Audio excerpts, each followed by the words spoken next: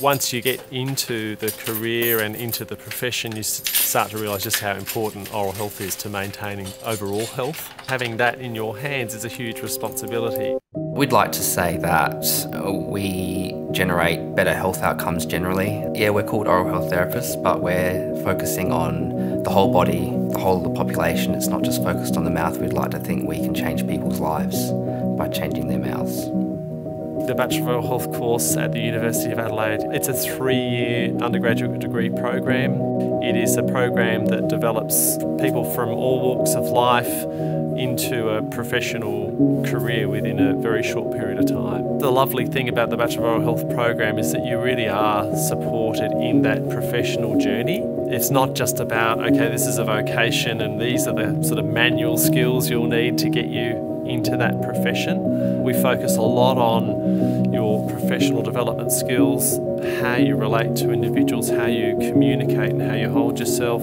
First year we have early introduction into things like simulation. That was a fantastic experience because you had a real hands-on experience before going into the clinical environment seeing patients. We also teach you in first year some academic skills, how to think critically, and then we also deliver some curriculum about the human body.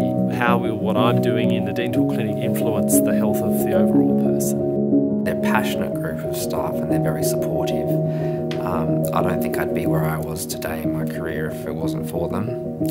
They exuded a clear passion for the degree and for the content, and they delivered it in such a way that it was really easy to learn. In second year, we transitioned to early real clinic environment, so students continue in the simulation lab, but we'll start transitioning into our community clinics where we partner with SA Dental Service on providing real dental services. And then in the final year of the program, it's largely clinic orientated and really getting students involved with developing those clinical skills. I think that heavy clinical component and the way that you are expected to step up right from the start is really important in preparing any student for their first few years out of the course, and it certainly prepared me.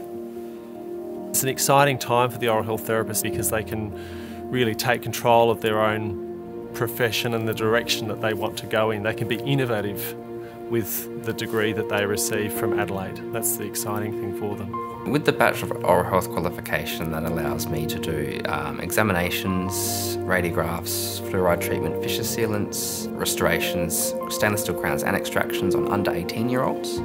Over 18, it allows us to do scale and cleans, fissure sealants and fluoride. 3-6. As an oral health therapist graduate, you can work in the public service in any state in Australia. You can also work in private practice.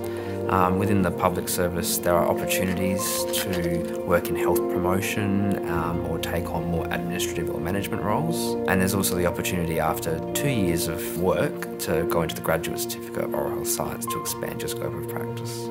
As a senior practitioner, I do practice clinically oral health therapy, so I'd probably see patients 4 out of the 5 days of a working week. The other day is administrative and managerial, so you could see it like a clinical leader kind of role. So I would see the more complex patients. I also field questions day to day from the other staff. If you're thinking about a career pathway where you can really make an impact on community and on the lives of South Australians and of course the broader Australian community, I'd consider oral health therapy and the BOH course here at the University of Adelaide to be something that should be on the top of your list.